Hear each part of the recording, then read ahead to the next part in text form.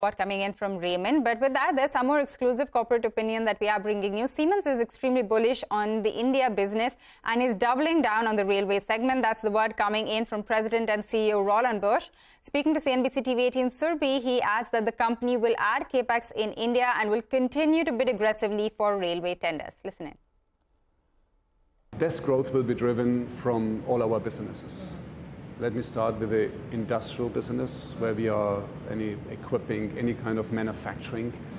And we equip manufacturing sites like Halva, 50-year-old brownfield, and we transform it into a digital plant, as well as new greenfield plants. What I do see in that space is more and more complex products coming into India. For example, Apple decided recently to come with their phones to be produced and so on and so on. We see battery manufacturing, semiconductors. This is really complex stuff.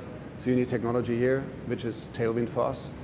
I see it also in our smart infrastructure space, which is they electrifying data centers, the energy systems, whatever.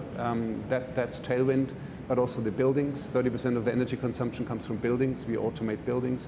Mobility, we recently won a 3 billion order for locomotives. Yes. The mobility makes the contribution, and that's just the start. We want to double down on that success. Healthcare too. I mean, the healthcare system is also expanding. So we are firing on all cylinders, and I do believe we can achieve this. Let me take up the mobility bit, because that was a big headline, right? This mega order from the Indian Railways, 26,000 crore rupees, a little over 3 billion, as you said. So what's the strategy on the railways from here on? What potential do you see?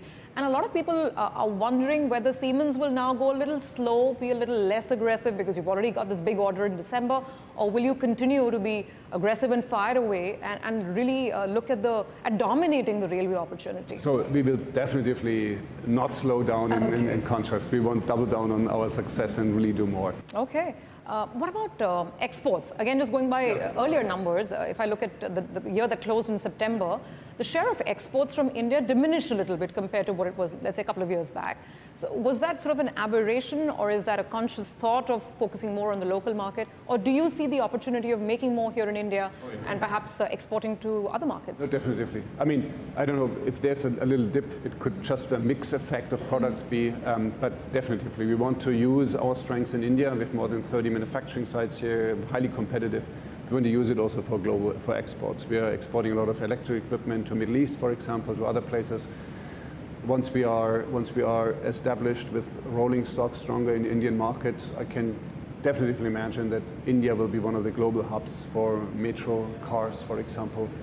So I mean, it's a competitive environment. If you win there, then you can win in other places too. All right, firing on all cylinders.